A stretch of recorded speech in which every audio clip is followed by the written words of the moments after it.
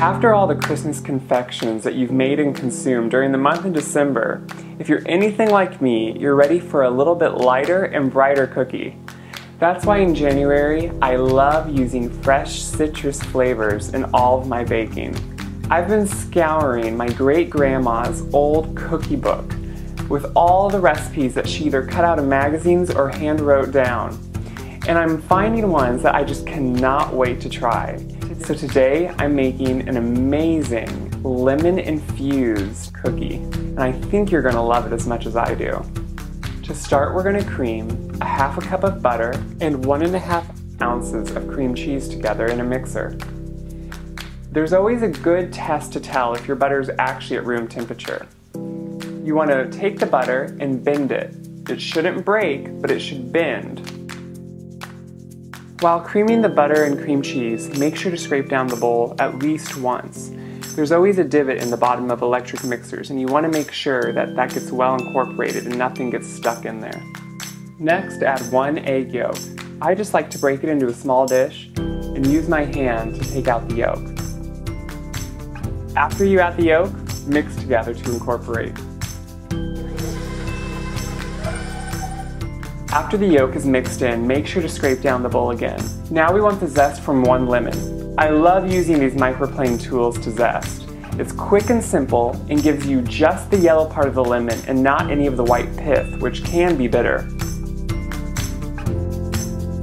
After you add the zest from your 1 lemon, you want to add the juice of half of the lemon. If you don't have one of these handy juicers, I suggest you get one right away. They allow you to put the lemon right inside, and they squeeze the juice out but keep the seeds intact. They're perfect for this. Now just mix the juice and zest into the butter mixture.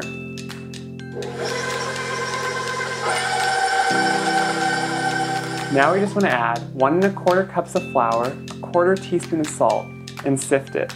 I just use a great colander to sift all my ingredients. Put it over a bowl and dump it right in. And add 1/4 cup of confectioner sugar. Now with the mixer running, just add your dry ingredients.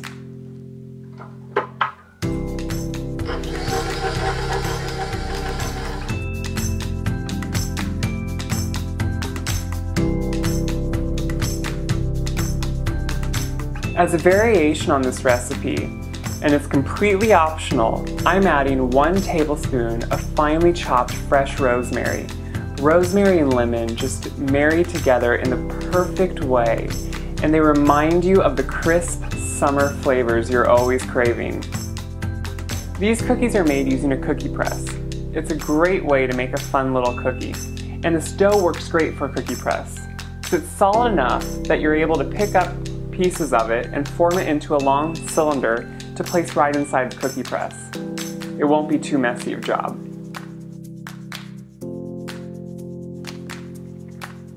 If you're not used to using a cookie press, they're really easy. Pick the design you want, place some dough inside, and start making the cookies.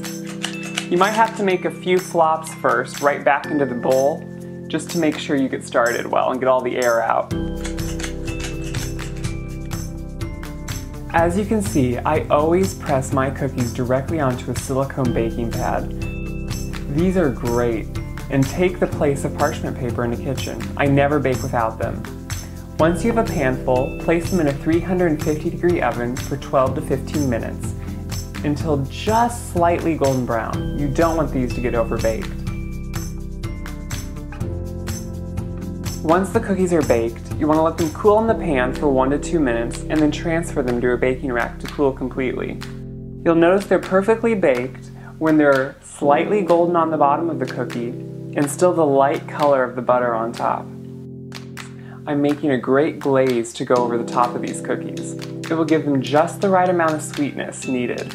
I'm using the other half of the lemon that I have left over from the recipe, and I'm juicing that right into a bowl. And then I'm going to add just enough powdered sugar until it starts to make a good glaze. It should be anywhere from ½ cup to a cup, depending on the size of your lemon. After the cookies are cooled, you can add the lemon glaze.